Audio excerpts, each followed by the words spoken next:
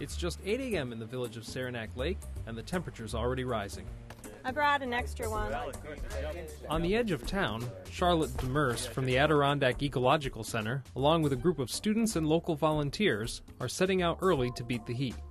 It's about a quarter mile across the railroad tracks. They're conducting a Bio-blitz. So a Bio-blitz is an attempt to survey the diversity of life in a fixed period of time, in this case 48 hours. Usually it's either 24 hours or 48 hours. So the idea is it's an intensive, rapid survey where you grab as much of that diversity as possible with a wide team of experts. To do this, Charlotte and her team came out the night before and laid down a series of traps along a transect, just a fancy word for line, along this bog, and another series of traps in a grid pattern in the nearby woods. 21, not sprung. Did we do 19? They're hoping to catch an animal they're calling a paramiscus. You don't want to be losing any traps. The name sounds exotic until you see one. The door's shut and something's in here. And the simplest way to see what you got is use a simple plastic bag. Pop him out.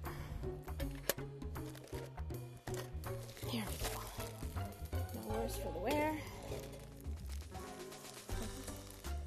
And they've got a lot of fur behind their head, so you just kind of can grab them and scruff them. So this is a little deer mouse. We were talking about how the hairs on the deer mouse go past where the cartilage ends. Not much of a return, just one mouse in 25 traps, but it's a start. A quick check between the legs, it's a boy, a check for the log, and then it's back to the bog for the mouse and into the woods for the team. No harm done. The way that the Bio-blitz works is through these taxonomic working groups. And these are teams of experts focusing on different species of flora and fauna. Nobody can know everything. And often these are the experts in that field in the region. We're very fortunate in that regard. They provide the expertise. So those teams help us in figuring out, well, how should we sample, where should we sample, when should we sample? And then the general public can join up with those teams and going out into the field and doing that sampling. And so it's sort of almost like a menu from a restaurant. You can choose to go and look at dragonflies and then choose to go and look at amphibians. But if you do, make sure you bring some shoes you don't mind getting muddy. Angelina Ross from New York DEC is hunting for frogs and salamanders near the same bog. They're good indicators of ecosystem health. You know, they have permeable skin and contaminants can get in there. And so, you know, like wood frogs and spotted salamanders are really good indicators of ecosystem health. And you know you have a pretty clean wetland if you have those two species. The prolonged dry weather this summer isn't helping the survey. This type of situation isn't really ideal. You know, it's not moist at all. There's not really good contact with the ground with this log. So I guess once you flip it, you find that out. Not surprising that there's nothing under there. Their prospects quickly improve when they move to a swampy area near the railbed. They quickly uncover more than a half-dozen species in just a few dozen yards. The team members report each of their discoveries with a hint of friendly competition. Can you put down, I found wood frog metamorphs and adults all along here. There's no place for names. Let's not argue on film. Prospects have improved for Charlotte Demers' team in the woods as well. It's shaping up to be an eventful day for the Blitz. Go. You cannot monitor change in the future if you don't know where you are right now.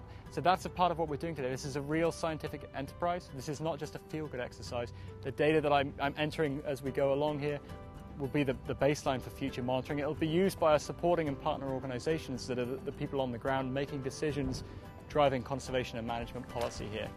So whether it's scruffing a red-backed vole or charming a red-bellied snake, the Bio-blitz has something for everyone, at every age.